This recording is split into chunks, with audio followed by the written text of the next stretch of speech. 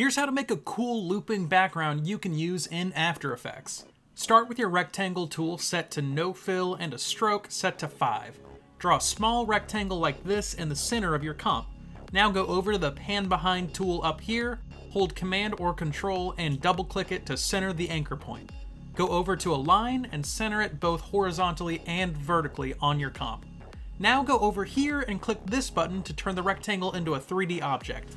Hit P on your keyboard for position and set a keyframe at the beginning of your timeline. Move forward 5 seconds, hold Shift and drag your Z position left until the rectangle moves out of frame. Hold Alt or Option and click on the stopwatch to open its expression panel. Type loop out, open parentheses, close parentheses, and this will make it so that the rectangle will keep animating on its own. Now we're going to add 3 effects to our expanding rectangle. For the first, go to Effect, Time, Echo.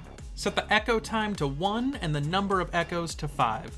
For the second, go to Effect, Stylize Glow, and for our third effect, you've just got to duplicate the glow with Command or Control D and make the duplicate's glow radius 60. The 2 glows together will give this really nice neon effect.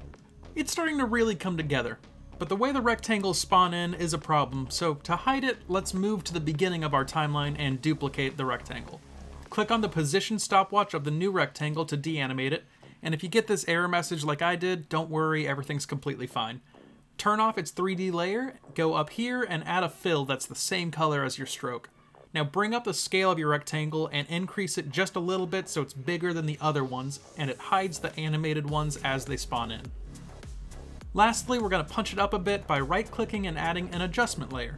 To the adjustment layer, go to Effect, Noise and Grain, and add some noise. Set the noise amount to 10% and turn off color noise. Now go to Effect, Distort, Optics Compensation. Turn on Reverse Lens Distortion and set the field of view to an amount you like. For me, it's 75. And look at that!